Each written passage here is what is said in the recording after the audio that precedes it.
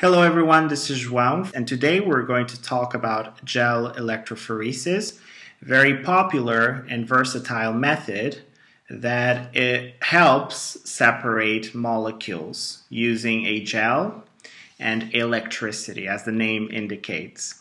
Now, the molecules that can be separated using this method are namely proteins and nucleic acids. Famous molecules of DNA and RNA can be separated using gel electrophoresis. Now, a few words on the basic outline of how this method works. So basically what you do is you introduce these molecules into an aqueous solution, as you can see here, and then inject this aqueous solution into a gel. Afterwards, you will run an electrical current through the gel, and this will allow the molecules to separate. Now, the molecules can be separated by three main things that we need to discuss. The first one is by charge. So as you know, molecules have different charges. And for the fact that we're introducing them into an electrical current, then the molecules will go towards their opposite charges. Now, the second thing is by molecular weight. And as you know, the larger the molecule is, the slower it will travel through the gel. And then the third thing is by diameter or extension. So the bigger the diameter or the bigger the extension of the molecule, the more effort the molecule will make to go through the gel matrix. So these three things are considered or will help separate the molecules. Before I talk about the different types of gel electrophoresis that you can use in a lab, I want to just give you the very basic steps on how to do gel or how to perform a gel electrophoresis in a lab setting so you can have an understanding how this method is used in labs throughout the world. Now, say you're a scientist and you want to study a few molecules, you want to separate them and study their size or their electrical charge or even diameter.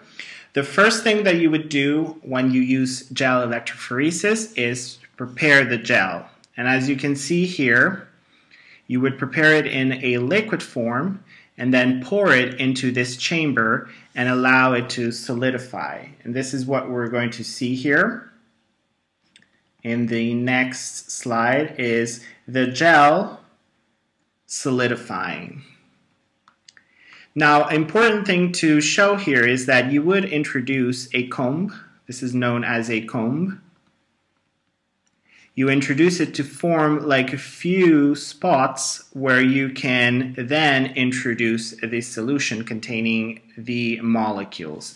And this is how it would actually look after it's solidified, and in real life you see the gel in full form, full solid shape with the holes, let's say, or slots where you are going to fill with aqueous solution containing the molecules that you want to separate.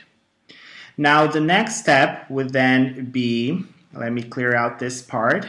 Next step would be to introduce the aqueous solution, as I mentioned before, into the gel.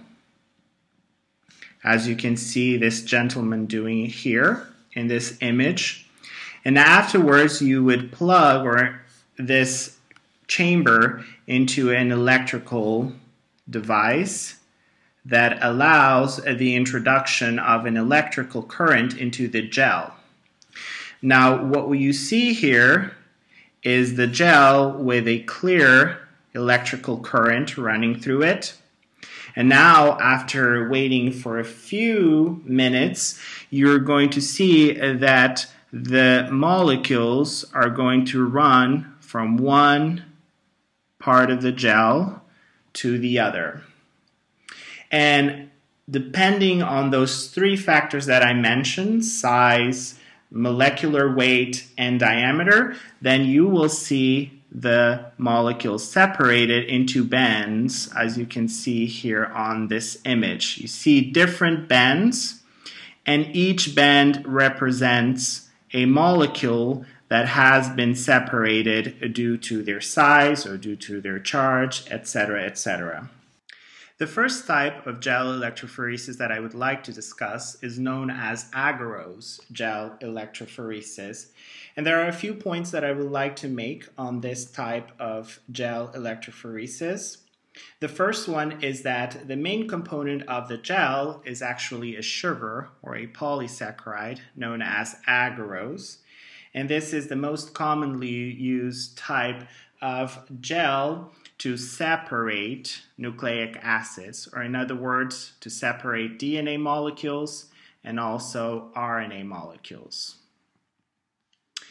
Now, the third point is that this gel is usually done horizontally. As you can see here on this image, the gel is positioned horizontally. The molecules are separated by the number of bases, in other words, by size. And one important point to make is that DNA and RNA are usually negative, or they have a negative charge due to the fact that their backbones are full of phosphate molecules, giving them a negative charge.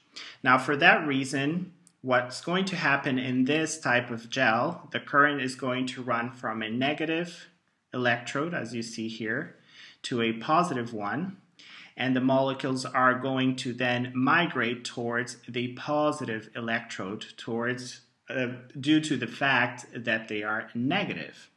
Now, they're going to be separated by their number of bases or by their size, as I mentioned, and this means that the larger molecules are going to travel slower. So they migrate slower, so they're usually left somewhere in this area or left behind the smaller molecules that are able to travel faster, so they migrate faster and end up usually at the bottom of the gel. Now, an important point to make also is that ethidium bromide is added or used as a stain, because then after the gel is completed or the procedure is completed, you need to visualize the bends. And the way you do so is by using this stain then allows you to visualize the bends using a UV light. We're still on agarose gel electrophoresis. There are a few things that I need to add. The very first one is that you can see here this electrophoretogram. This image is known as an electrophoretogram. It's a long word that means something very simple. This is the end result of an agarose gel electrophoresis. So once you separate a few molecules using this method, this is what you should see. Now, you need to know a few things so you are able to interpret an electrophoretogram. You need to squeeze some information out of this electrophoretogram. And the way you do so is, the first thing is that these bright pink shapes that we see here, they're known as bands. And bands will tell the information that you need to know about the molecules that you just separated. And we have here three things that bands will tell you. The very first one is that the number of fractions that differ in size will equal to the number of bands. So say if we have in solution 3 DNA fragments known as A, B, C, then when we run a gel, we should get 3 bands.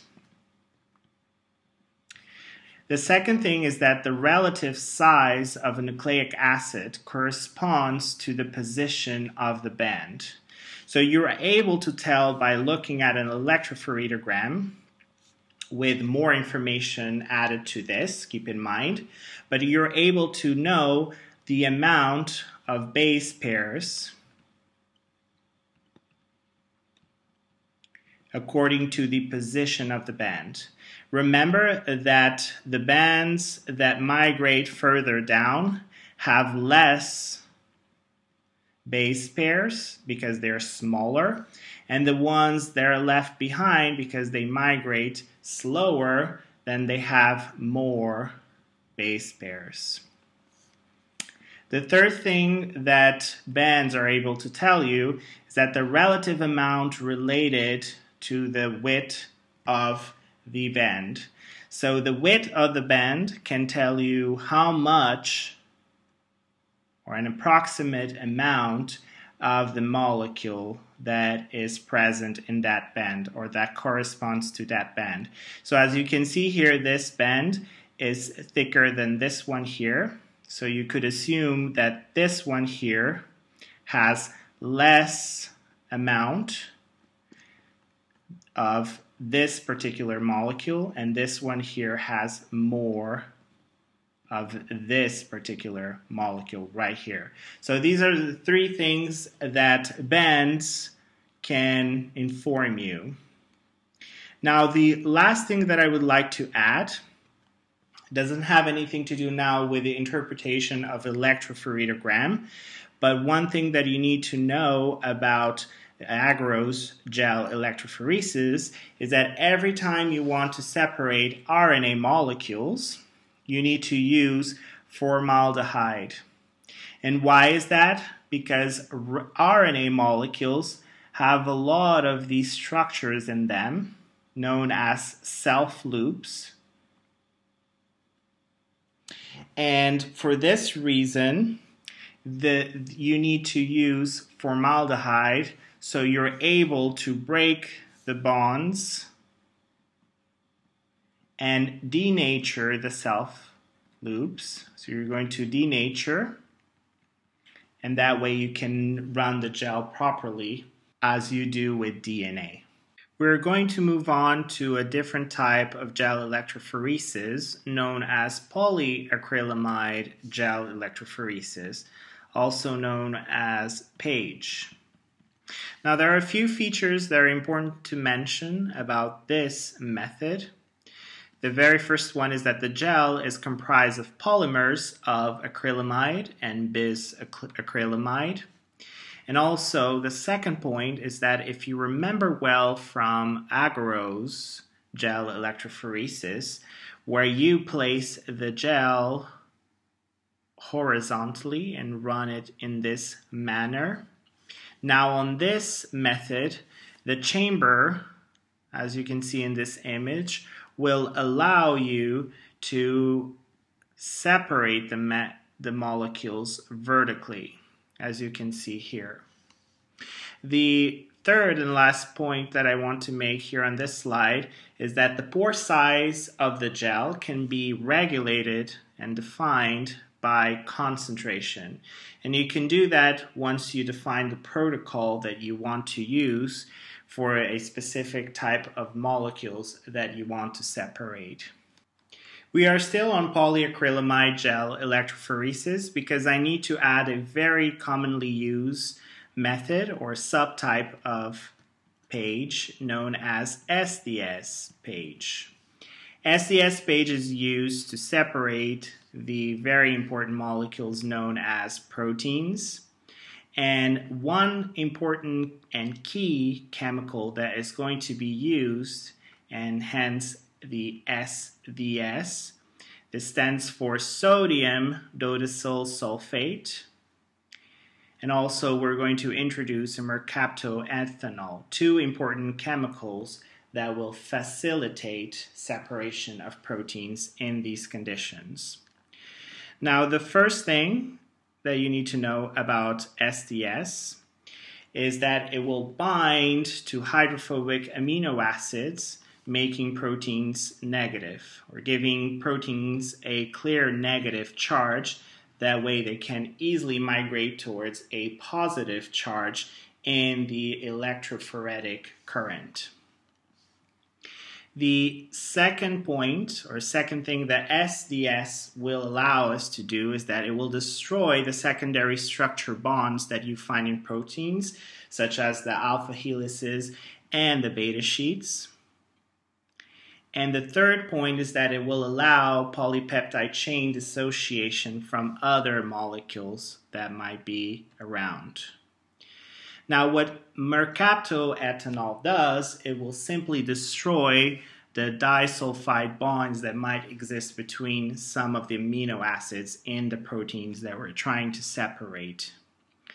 Now, finally, I want to add one point here on sds-page, is that we usually use this stain here to be able to visualize the bands, and this is CCB, an abbreviation for Chromacy Brilliant Blue. Hope I'm pronouncing it correctly, but this is CCB.